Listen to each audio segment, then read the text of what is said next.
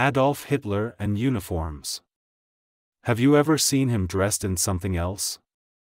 Well, you have now, in this movie, filmed by his mistress Eva Braun at his favorite residence, the Berghof in the Obersalzberg. In private, Hitler would often wear civilian clothing, like a suit. But in public, he usually wore a uniform. Adolf Hitler enlisted as a private in the Bavarian Army on the offset of World War I and served with the 16th Bavarian Infantry Regiment in France and Belgium for the entire war. He was promoted to Lance Corporal and was assigned as a regimental message runner.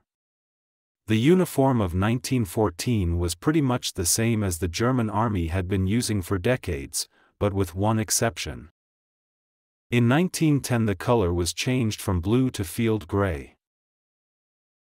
As the First World War dragged on, simplifications had to be made in order to produce sufficient amount of uniforms for the armies in the field, based on the scarcer resources the Germans had available. There doesn't exist any color photos of Hitler from World War I, but these pictures from the World War I Museum in Kansas City shows us how colors of his uniforms looked. The same can this uniform currently at display in the Swedish Army Museum. After the war, Hitler eventually joined the German Workers' Party, which he soon turned into the National Socialist German Workers' Party, or NSDAP. The party had no official uniform in the 1920s, with the exception of the SA, who had their famous brown uniforms consisting of a brown shirt or jacket, a black belt, and brown pants. In this period, Hitler usually wore brown at party events. Sometimes he would dress up in full SA uniform.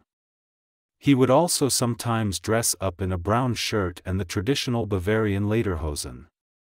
In 1930, the Nazi Party adopted a uniform inspired by the SA, a brown shirt or jacket, along with brown trousers, and various insignias.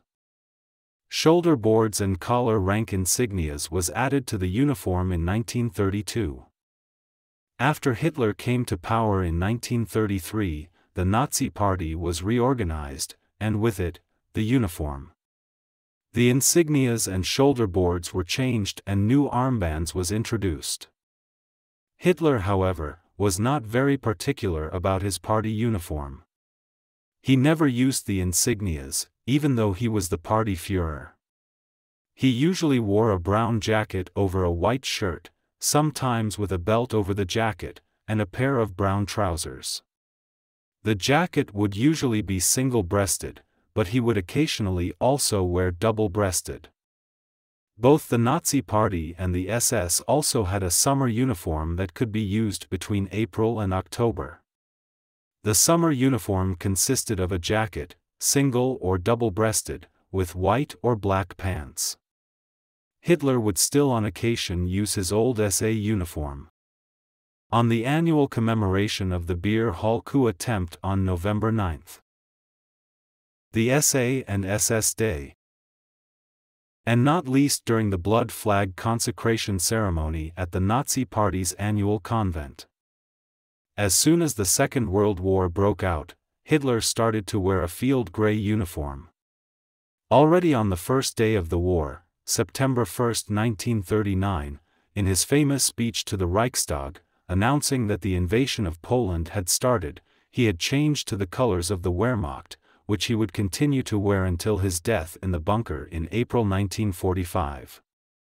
Hitler would wear different uniforms, with or without belt, and as before alternate between double-breasted jackets, as he usually wore, and single-breasted as we can see him wear here. Hitler would wear this both in public and in private.